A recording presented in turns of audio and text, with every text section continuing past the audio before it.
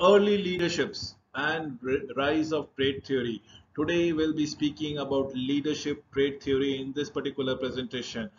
Yes, what is leadership? You look at it, one of the mesmerizing corporate personality that ever bestowed on this planet. Steve Jobs, a wonderful innovator, a wonderful inventor, a wonderful administrator, a wonderful marketer, a wonderful person at the core of the heart.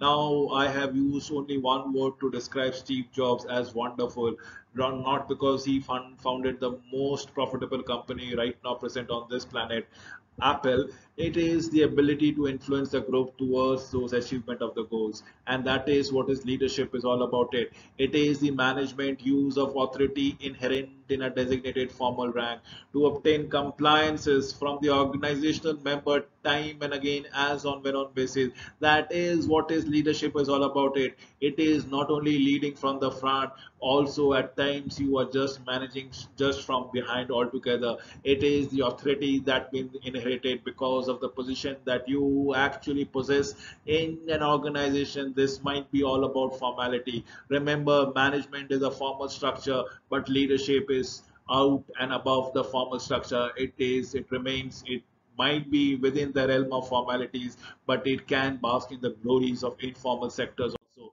So that is what the trade theories of leadership is all about. It theories that considers personalities, social, physical, and intellectual traits of different leaders from non-leaders. And believe me or not, in irrespective of what position anybody is working, it is that trait which will enable that him to be much more successful in the program that he leads onto it. Leadership traits are all about extroversion versions, consciousness, openness, and emotional intelligence, the way to perceive the feelings and botherings of the thoughts of the others. That is what is the trait that we all espouse to be, all we strive to achieve is what exactly makes a leader click and what doesn't for us. So limitations are no universal trait has ever been found that can predict leadership in absolutely every situation, and unclear evidences of the causes and the effect of relationships of leaders and traits that comes around it. Yes, we are very much not sure about it.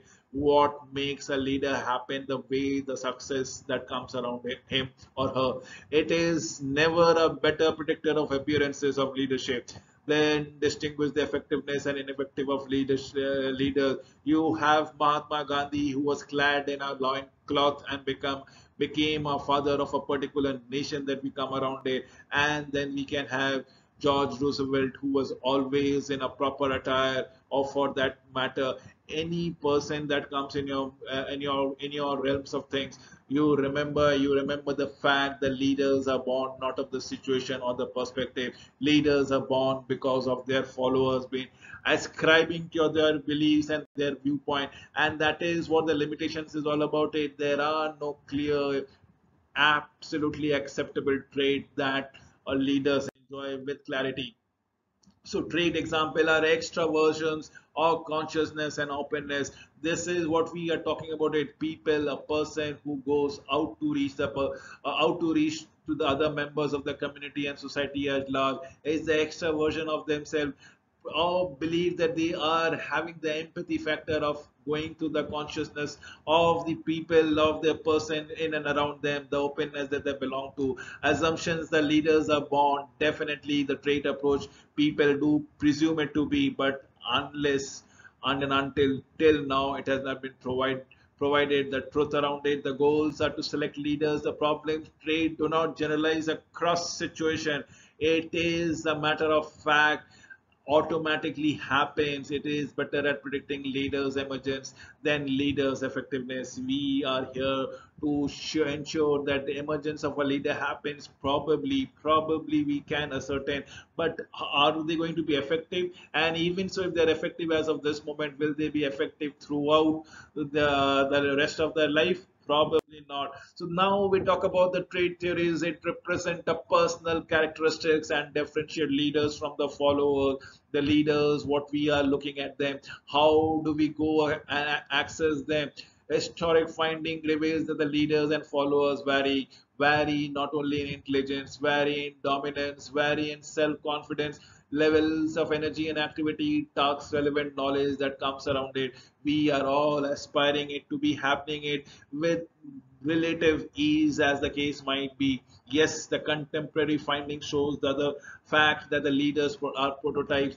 The people tend to perceive someone as a leader if he or she exhibit particular trait associated with certain abilities, skills, that is resembles their intelligent masculinity or dominance. Leadership prototypes are cultural based, and we are looking at it. Credible leaders are honest, forward looking, and inspiring and competent.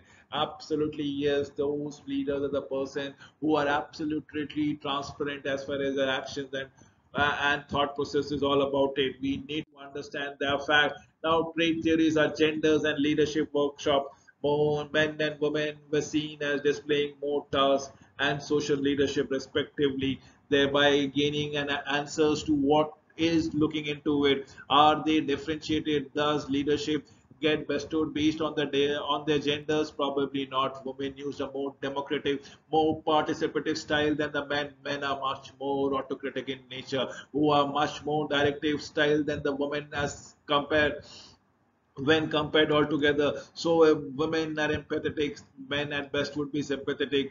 Men and women are equally and absolutely assertive as they can be. Women executive when rated by their peers and managers and direct reports scored much higher than the male counterparts on a variety of an effectiveness criteria.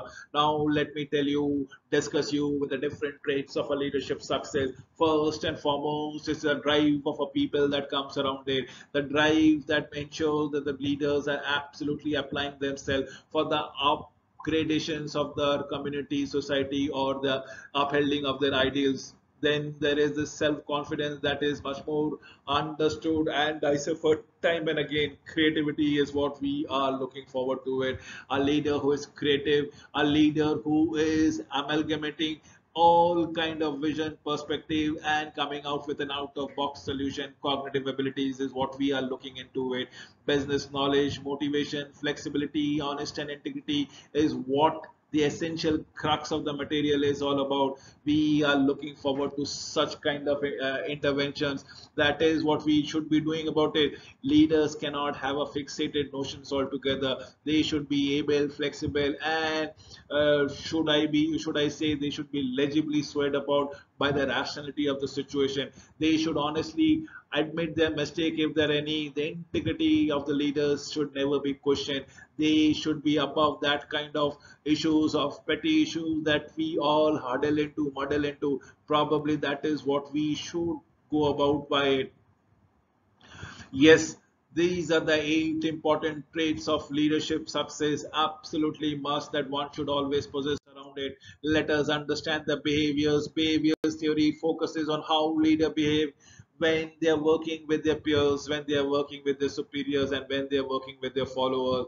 Leadership behavior changes or are the same and univocal with irrespective of whom they talk to, whom they get associated with. Leadership styles are recurring patterns of behavior exhibited by the leaders.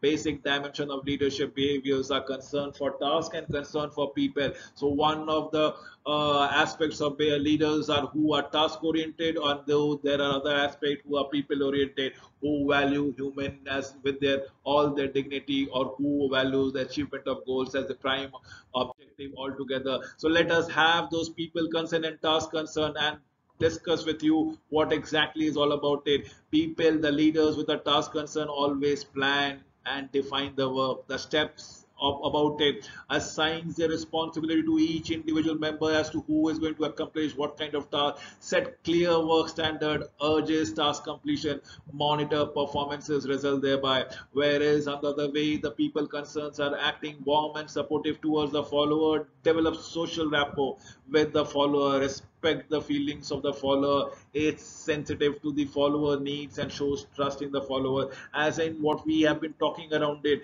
this is what we are saying it upfront with you people. Act warm, act supportive. You are taking in consideration that human beings are bundle of energies and emotion.